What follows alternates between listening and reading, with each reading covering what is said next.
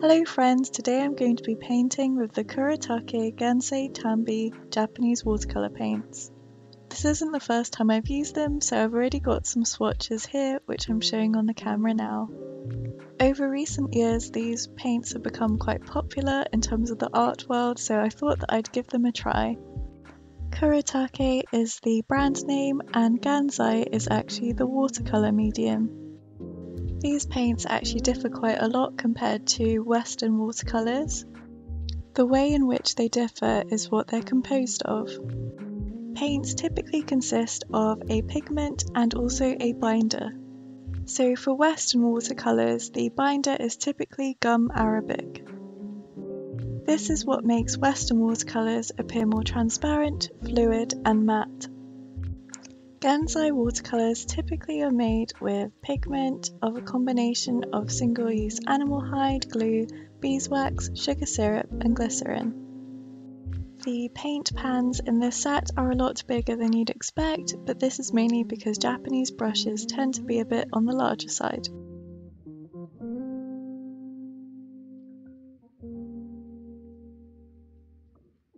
You probably noticed my very cautious approach by using very watered down colours, but I finally mustered up the courage eventually to use brighter and bolder colours.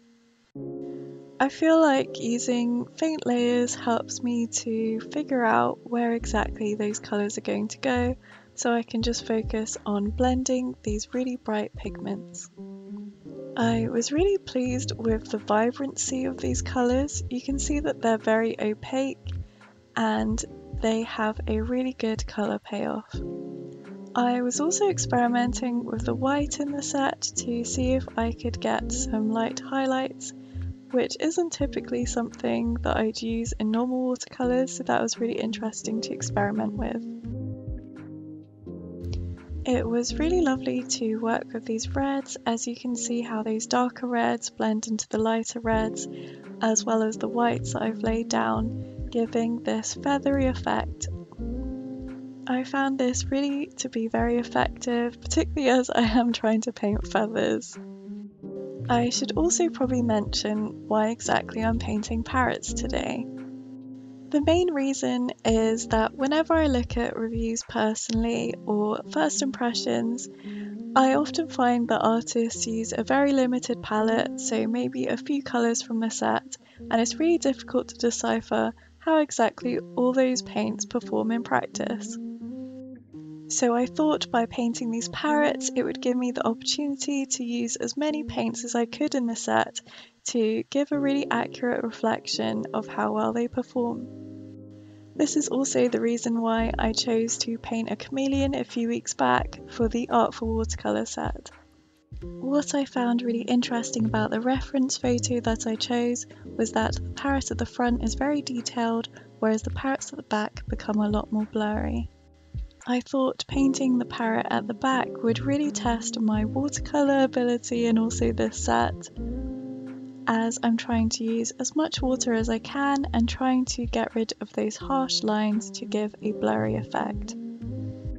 At this stage in the painting, I was really happy with how the watercolours performed in terms of blending and soft edges.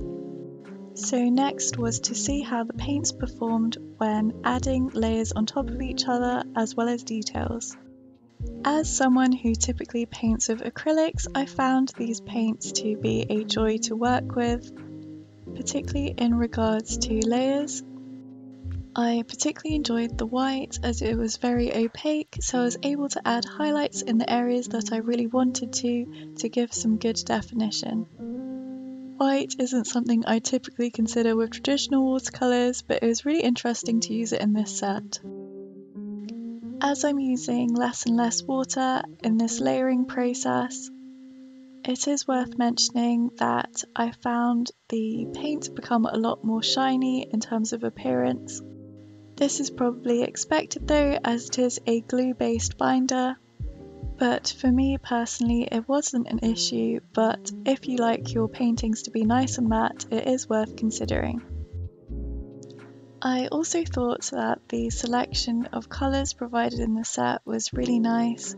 as there is a really large variety and it comes at an affordable price for most artists. This 36 set is approximately £30 or around $40, but for the amount of paints that you receive, I think it's really good value considering how pigmented the paints are. I wouldn't say these are a replacement for typical Western watercolours, but they're just another medium, I'd say, such as acrylics and oils, as the binder is completely different from normal Western watercolours, so they perform a little bit different too, although there is some similarities as I've explained earlier. I personally really enjoy working with these paints and I would recommend them.